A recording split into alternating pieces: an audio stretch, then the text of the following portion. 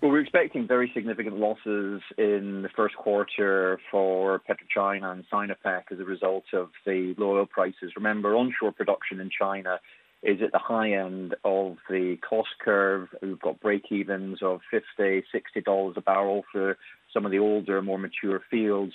And the problem that some of the Chinese producers have had is that it's very difficult, given that these are state-owned enterprises, to cut costs as aggressively as private sector companies. So they've been slow to react, slow to cut operating costs, slow to cut capex, and as a result, you'll see very significant losses, I think, as they report 1Q numbers.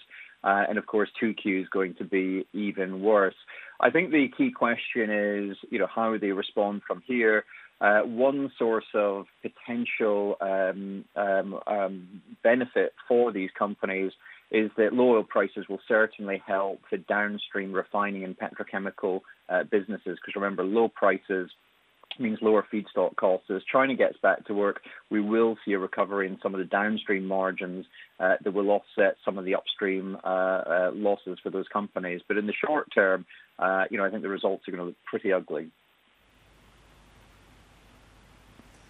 Yes, unfortunately. I mean, the bright spot you mentioned for the refiners globally, but it's not easy for the producers, is it? Can you give us your latest estimate on what is at stake for the shale producers as well in North America? Because we've heard some pretty horrific estimates in terms of bankruptcies there. Of course, there's this hope of stabilizing prices, but it's not what we're seeing. Yeah, I mean, I think, we've got to see some rationalization in the sector. There's just simply too much supply on the market, and we're going to have to see more bankruptcies. Of course, bankruptcies don't automatically translate into lower production just because a company goes bankrupt.